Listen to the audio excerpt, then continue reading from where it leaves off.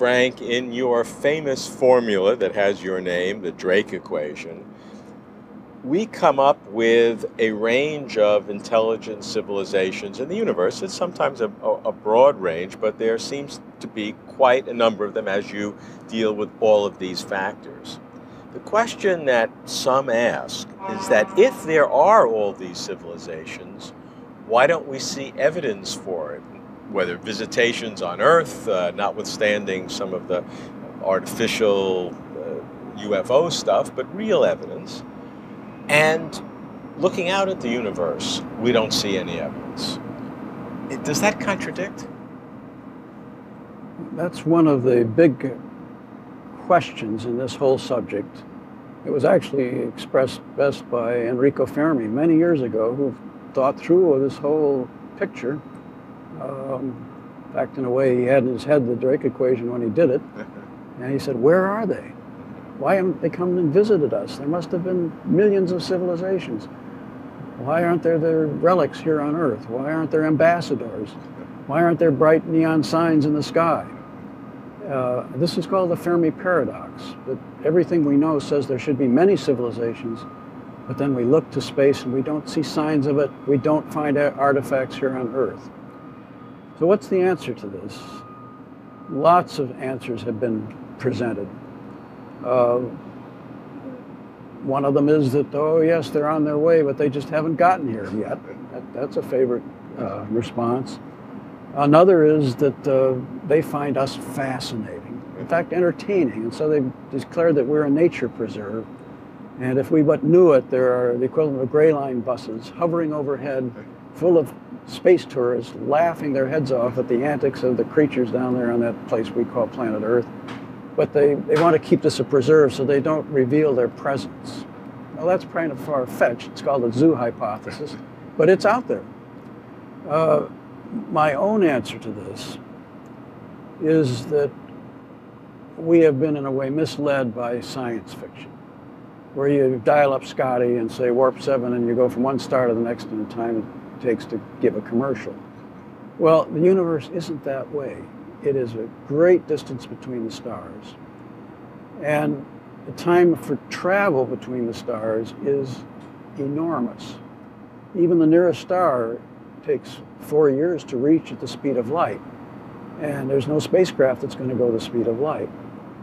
Our present spacecraft go at 1/30,000th the speed of light.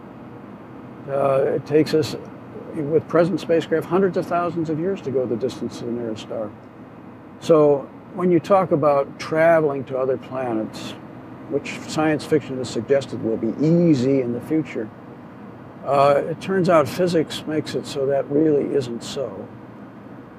Take an example, a reasonable example. Say we wanted to go to one of the nearest habitable stars 10 light years away. There are planets like the Earth about that, or stars like the Sun, probably with planets like the Earth, that close. Suppose you wanted to go there at 1/10 the speed of light. It would take you 100 years to get there. It would take enormous amounts of energy. You need to work that out. If you imagine the spacecraft is the size of a small airliner, it's going to have 100 passengers. This is a reasonable mission. It's going to take 100 years to get there. Most of the passengers will not live to reach the destination.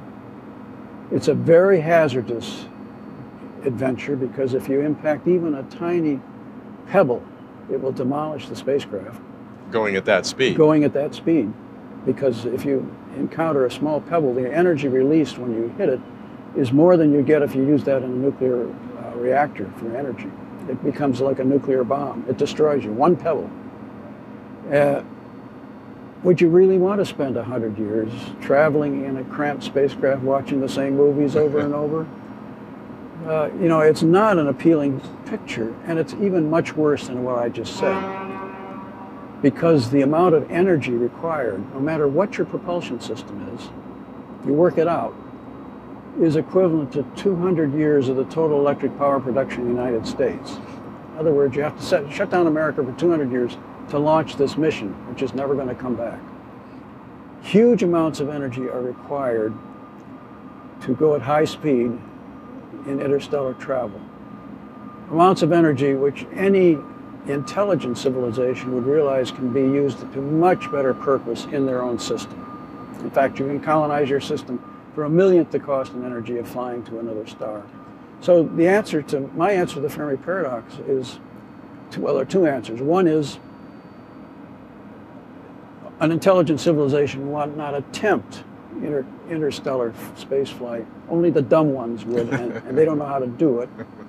And the other answer is there's no need, because what we want to gather is information, and we can do that at the speed of light with radio and light waves at much less cost. There's another idea that so-called von Neumann probes, which are non-human probes that are sent out that are self-replicating, and they would go to a planet small.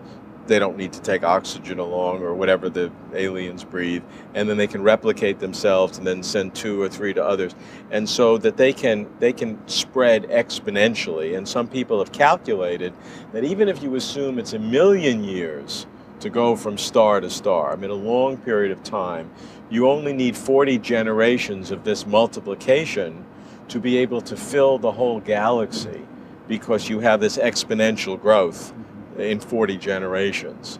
And so 40 million years is really trivial in terms of the age of the galaxy. So it would not be difficult for a civilization modestly beyond our own to send out such probes. Yes, that's all correct. In 40 million years, you could colonize every star in the galaxy with self-reproducing probes. You ask a question, why would you do this? What benefit is it to you? That's one question. A second worry is that probes will turn on you, and they will become vicious aggressors. And here you've seeded the whole galaxy with them. You haven't got a chance if that happens. And the other thought that goes with those is to just sit down and try to design one of these things. It's gone across space, it enters a planetary system, it has to make a reconnaissance, pick out a planet that's suitable for its reproduction, go through all kinds of exotic maneuvers to soft land on the planet. It lands, where does it land? Maybe it lands in the ocean, maybe it lands in the Sahara Desert. And now this thing's going to start with nothing but dirty sand and make transistors and rocket engines and little computers, big computers. You can say that in principle this could be done, but if you really tried to do it, I think you'd find out something would go wrong. Well, these kinds of thought experiments don't require huge numbers. They just require one in a galaxy, and that's an interesting factor, that you just need one that doesn't subscribe to the logical way of doing things or being able to be successful. Yeah, I call that the cancer hypothesis. It's just like cancer. It's a bad thing, but it only takes one malignant cell to populate the organism, in this case the galaxy. Well, it hasn't happened as far as we know, and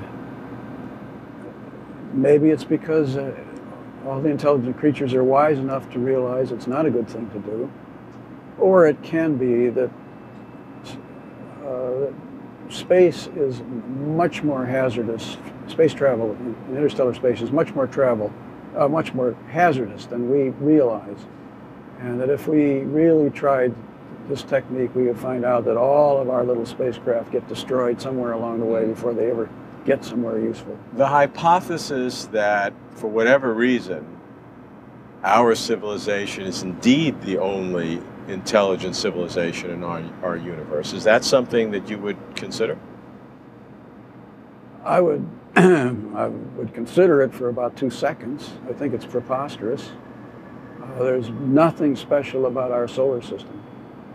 If you came to the Milky Way galaxy and looked for an interesting star to visit, you wouldn't come to the sun. The sun is the most average star in temperature, age, chemical composition, nothing happens with the sun. It doesn't vary much. It has a few sunspots. Boring, boring, boring. It's boring until you get close enough and you say, hey, look, there's that blue planet. And if you look closer, oh, hey, there's chlorophyll on it. And if you look real close, you see super highways and airplanes flying around. But our sun is a totally boring place. Nothing special about it, which tells me that what happened here must have happened in many, many places. And given that there are